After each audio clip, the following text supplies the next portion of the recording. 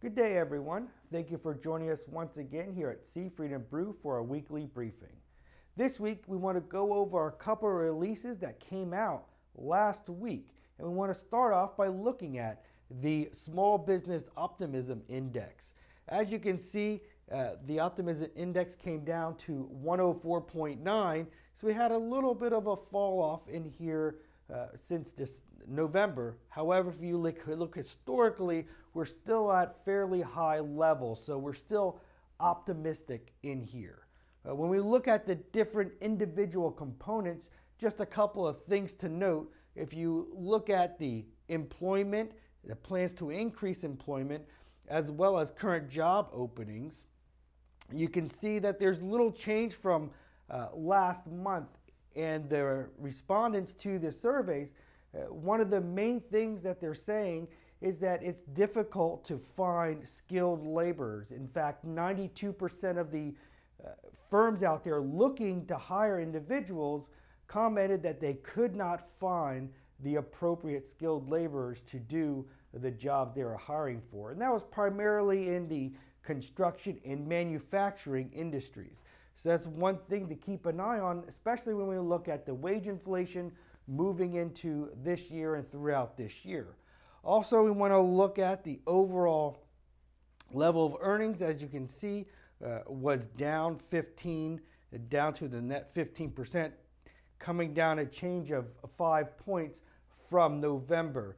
And then lastly, look at the expected sales higher. While it was down 6 points from November, this 28% net change, that is fairly high when we look historically. So that's a fairly high number. So that's still a positive, even though it fell month over month.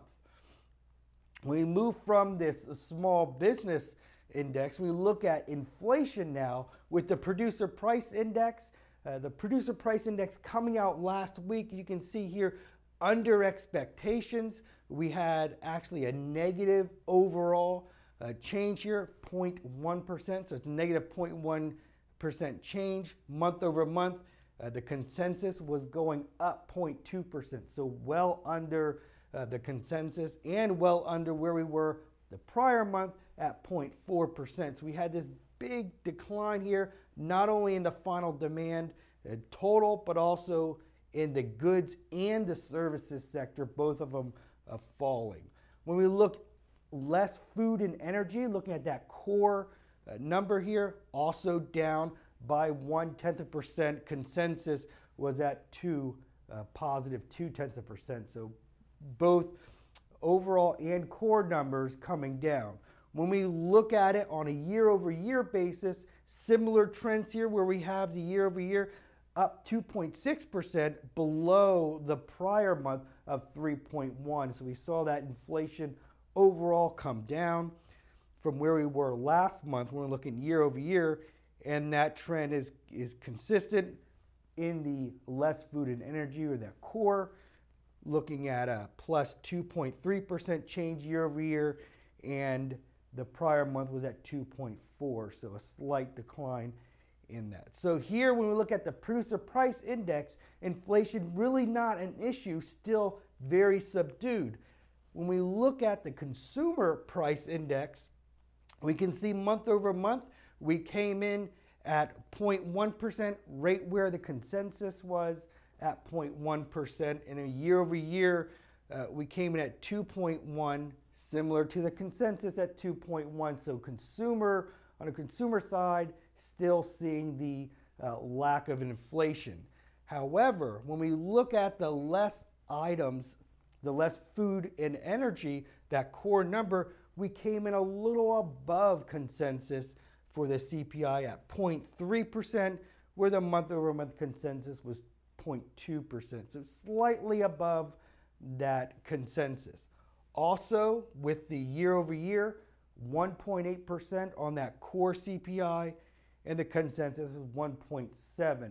Nothing really to push us forward here, but it gets us into that trend of increasing inflation here. So it's something to keep an eye on when we start to see the other numbers come out for December and as we move through 2018. Lastly, just want to cover the retail sales. Retail sales overall, not an extremely positive report. We were up just 0.4% month over month. The consensus was 0.5, so a little less than consensus. Not a big positive for the fourth quarter GDP, but we are showing, you combined October, November, and December, and it could be a plus for the fourth quarter GDP on the consumer side.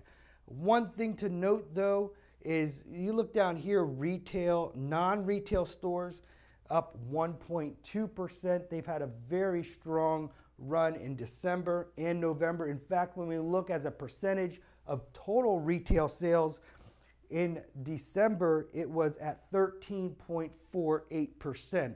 So non-retail stores at 13.48% of total retail sales. That is up from where it was last December in 2016 at 12.71. So we continue to see that trend move toward those non-retail stores.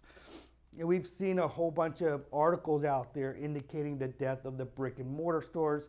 I don't believe it's going to be a death, but there's definitely a slowdown and a pullback in those brick and mortar stores. Well, that's what we have for you this week. We hope to see you back here next week as we look at other pertinent releases as well as interest rates. Have a great week, everyone.